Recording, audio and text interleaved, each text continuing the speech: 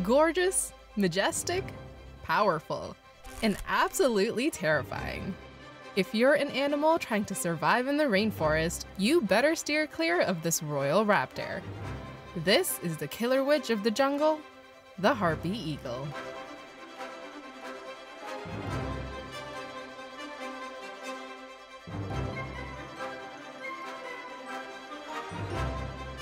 Hi, my name is Aranya Iyer, and you're watching Animalogic's World of Birds. The Harpy eagle is a fierce raptor in the genus Harpyle. It's so unique, it's the only species in this genus.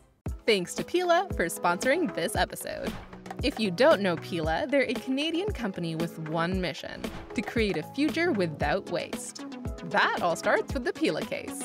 Over 1 million people have made the switch to Pila cases, and it's easy to see why. There are dozens of cute designs to choose from, they're MagSafe compatible, have military drop protection, and they're made from plants. That's right, the case is fully compostable. So if you ever get a new phone, your case will break down in your backyard or industrial compost, but it won't break down in your pocket. The case is super soft and grippy. We love helping the environment, so naturally, we're big fans of Pila. If you want to get your own Pila case, head to links.pila.earth/animalogic and use code Animalogic at checkout, or click on the link in the description below. It's 40% off for the first 100 subscribers and 25% off for everyone after that. Thanks, Pila! The crested eagle and the Papuan eagle are its closest relatives, but they don't have quite the same pizzazz or power as the harpy. The harpy eagle can be found in Central and South America, from Mexico to Argentina, but its range is fragmented, and harpies are very rare, even in Brazil, where they're most common. The harpy eagle likes to live in the upper canopy layers of tropical jungles, but when it's time to hunt, it will travel to open plains and less dense forests. The harpy eagle is an important symbol in many Latin American cultures. For example, it's the national bird in Panama, and in Brazil, many indigenous cultures believe the harpy eagle to be a personification of former chiefs. Needless to say, the harpy eagle demands our admiration and respect.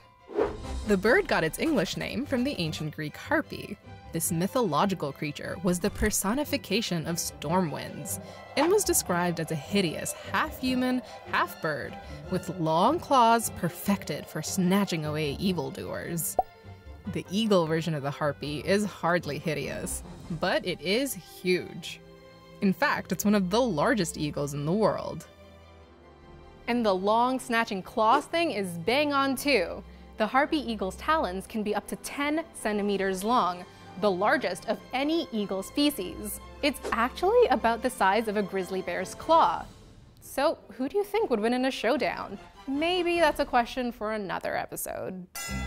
But what we do know is that harpies wouldn't compete in the heavyweight division. They weigh a modest 6 to 9 kilograms. But despite their nimbleness, they can stand up to more than a meter tall, about the height of a preschooler. Like most raptors, females are bigger than the males. The eagle's wingspan can reach up to 2.3 meters, and its legs are the size of human arms. You can tell these guys apart from other birds at a distance. Their gray heads, white undersides, and black back and wings are iconic. But the eagle's trademark feature is its crown of long feathers. A harpy can manually raise the feathery crown when it feels threatened. So maybe head in the other direction if that happens. Their crown is the reason Brazilians refer to the harpy eagle as Gavião Real, or royal hawk. The crown gives the eagle a rather majestic, powerful appearance, which is probably why the Harry Potter filmmakers used it as inspiration for Fawkes, Dumbledore's pet phoenix. Unfortunately, unlike Fawkes, the harpy eagle isn't immortal. In the wild, it can only live up to about 30 years. Also, unlike Fawkes, it can't light itself on fire. Well, as far as we know.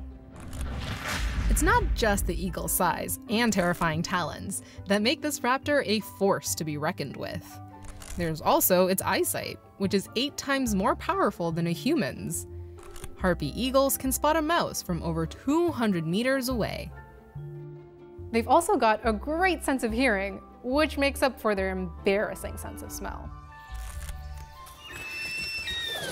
Although harpy eagles can communicate with each other through whistles, clicks, and croaks, they try their best to hunt in total, terrifying silence. When flying, these birds can reach up to 80 kilometers per hour, but only in short spurts. Their real talent is sharply steering around trees, with help from their long tail feathers. All of this adds up to a skilled hunter at the very top of the rainforest food chain, an apex predator. The harpy eagle has a couple different approaches to hunting. She may remain perched in the same place for up to a day, patiently waiting for prey to show its face. Other times, she'll jump from branch to branch, using her sharp eyesight to scour the jungle for food.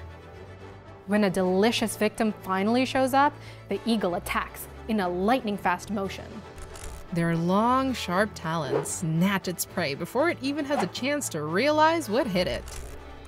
The eagle kills quickly by exerting over 100 kilos of pressure, totally crushing its victim's bones. If their snack is too heavy to carry back to their nest, they'll gobble some of it up before flying home. The harpy eagle can feed on its kill for several days without getting sick from the rotting carcass. It can go a whole week without having to hunt down new prey. I could take a few meal prep pointers from this queen. Their speed and power allow them to catch basically anything they want. Their go-to meals include spider monkeys, howler monkeys, capuchins, iguanas, small deer, and sloths. A lot of sloths. Sorry, Sid. The harpy eagle is a sloth's main predator. Poor guys, they really don't stand a chance. At least monkeys are fast and have other monkey friends that can gang up on them to try and prevent the eagle from snatching their buddy. But sloths are sedentary and solitary. A perfect jungle snack, if you're into scrawny, algae-laden, parasite-infested snacks. But who isn't, right? Even though it's sad to think about cute little sloths being crushed to death and devoured, the harpy eagle's diet can have a positive impact on rainforest regeneration and bringing a balance to their ecosystem. By dining on animals that mostly consume vegetation, harpies help limit the impact that herbivores have on the rainforest. Conservation kings and queens. Although these eagles are ruthless in war, they're loyal in love. They mate for life, and couples have been spotted affectionately chirping at each other and rubbing their bills together. They split bird duties too, including hunting and working on their 1.5-meter nest, where the female will lay 2 eggs. But life is tough from the beginning, and they'll only raise the stronger of the 2 chicks. In fact, if 2 chicks end up hatching, mom and dad will usually leave the second one to starve. Not really advice you would find in a parenting book today.